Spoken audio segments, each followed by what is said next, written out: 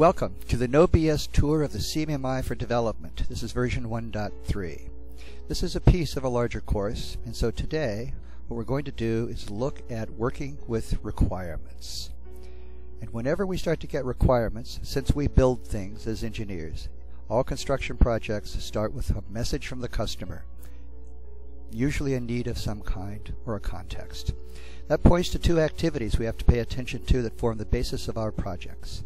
The first activity is to develop the requirements for the product that we're going to build for the customer, and the second one is to manage the changes to those requirements as the environment changes, the customer changes his minds, or things get clearer along the way.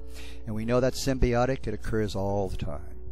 So step one, developing the requirements, really involves most of the time meeting with a customer to understand the context, the product that he's looking to build, and to build a relationship with the customer so that we can very quickly get the information we need. The model has two practices related to that. The first one is to elicit customer needs, and the second one is to transform those needs into customer requirements. From there, we can do our technical work. We start now to develop our product requirements, functional, non-functional requirements, and then we start to develop or allocate those by component or feature of the product itself. And then lastly, we make sure that the interface requirements are in place, clear, and understood. From there, we start then to go into a slightly validation cycle for the customer. We may develop some operating scenarios, wireframes, screen designs, whatever it may be, to make sure we understood what the customer meant. We want to define the functionality and quality attributes, acceptance criteria for Agile if you like. We may want to analyze requirements to make sure the set is necessary and sufficient to meet the customer need, to balance those requirements by priority or importance, and then to validate the set of requirements to make sure it will actually work in the operating environment we're designing the product for. And the output of that is a requirements document of some kind in some form. Once we have the requirements document in place and we start to build the software, now we have to deal with managing the requirements changes. The model addresses two prerequisites for that. The first prerequisite for managing the change is to understand the requirements, and the second one is to commit to those requirements by those who actually build the product.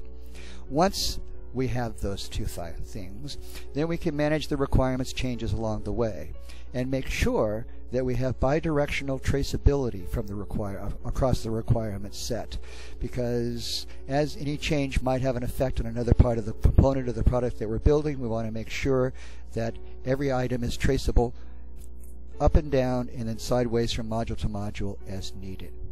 And just like dealing with bidirectional traceability in the technical set of requirements, other project artifacts are important as well. So maintaining the alignment between requirements and other project artifacts is just as important as maintaining traceability within the requirements themselves. So that could include plans, schedules, designs, code, tests, or any other artifact that's based on requirements. And that's really it for the model. Two pieces. Develop the requirements and the 10 practices in the model that address those, and then the 5 practices that deal with managing the changes to requirements. Pretty much common sense for most of us. So that's what we have for today. The CMMI deals with working with requirements, and this is the No BS tour of CMMI.